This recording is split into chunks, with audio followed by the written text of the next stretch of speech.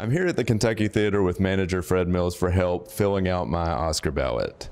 I really want to win my office pool this year, so can you tell me a little bit about your system for picking the perfect Oscar ballot? Well, I oftentimes just go with the films that we've shown here at the Kentucky Theater. In fact, this year, with the nominations for Best Picture, the Kentucky Theater has shown 6 out of the 9 films that are nominated. That's it? That really works? Yeah, for sure. In fact, the Kentucky Theater oftentimes brings films to Lexington that would never have the opportunity to play here if it was not for the Kentucky Theater. And an example of that is the 2020 Oscar-nominated short films.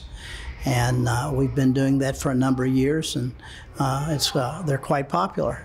Well, speaking of that, I mean, you show a lot of maybe potential future Oscar nominees, right? Like local filmmakers?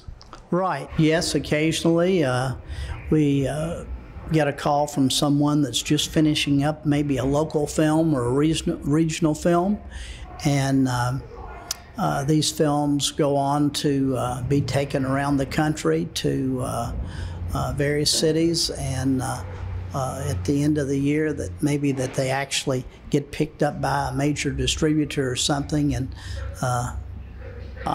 have a major release. Well, I'm sold on your expertise, so help me fill out my Oscar ballot. We're gonna skip the technical achievements because I don't care. So let's just get right into the best international feature film. That would be Parasite. And it's not only nominated for Best International Film, but it's also nominated for Best Picture. Best Director.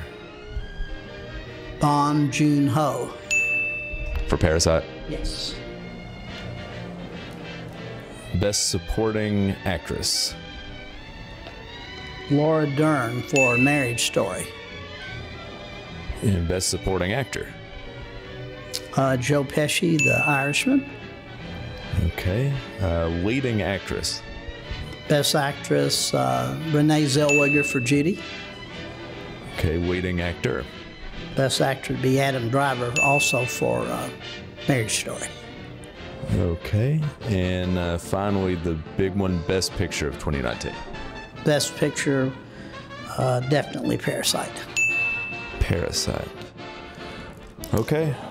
Well, I think I have the perfect Oscar ballot. Now you know how to fill out your perfect Oscar ballot, and you can also catch future Oscar-nominated films 7 days a week here at the Kentucky Theater on Way Downtown.